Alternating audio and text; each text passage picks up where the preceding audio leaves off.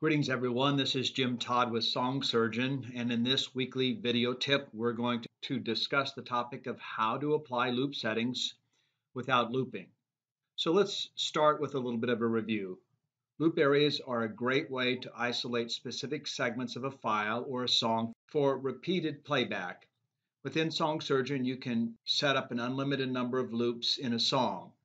Furthermore, as you know, Song Surgeon allows you to customize each loop independently. In the example on my screen, I have 3 loops.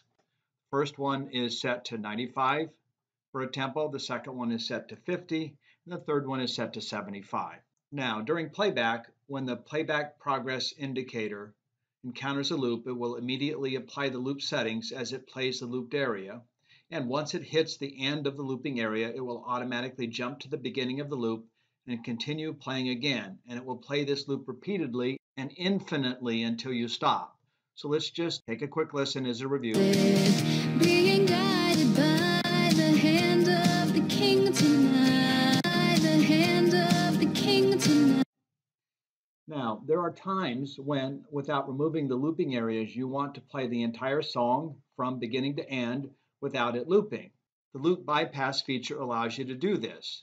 So if you were to turn this off, and when you turn them off, you can see that the loops, although they're still visible on the screen, the beginning and ending loop points, that the song will play as if the loops don't exist. So it will play straight through and there will be no changes in tempo or any other settings.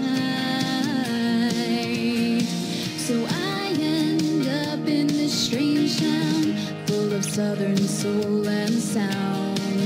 Maybe in the jungle room I'll find a light.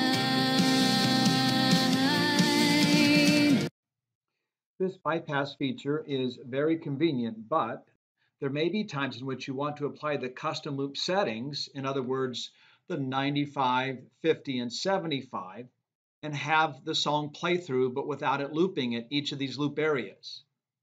So we're going to show you how you can do that in Song Surgeon. Now, to accomplish this, it's not that difficult. I'm just going to start here from the beginning over on the left. Place your progress indicator inside of the looping area.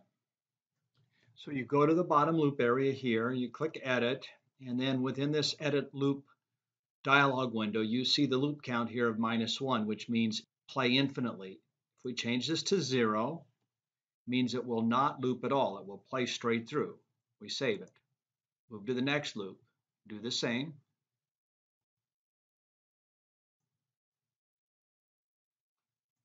Move to the next loop and do the same. Once we've done that and saved it, let's go back.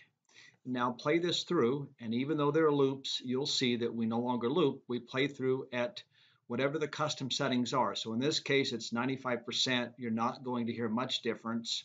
When you get over to here, it's going to play at 50%. You'll certainly hear how slow that is. And lastly, it's 75%. So let's take a listen. Exit, being guided by the hand of the king tonight.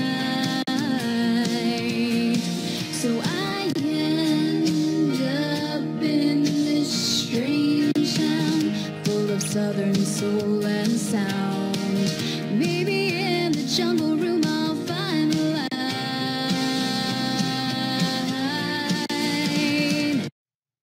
So as you can see, it's not that difficult to change these loop settings, so you can still apply whatever custom settings you have within each loop, but yet not have the loops play repeatedly. And with that, we'll conclude this training video on how to apply loop settings without looping. Thanks for watching.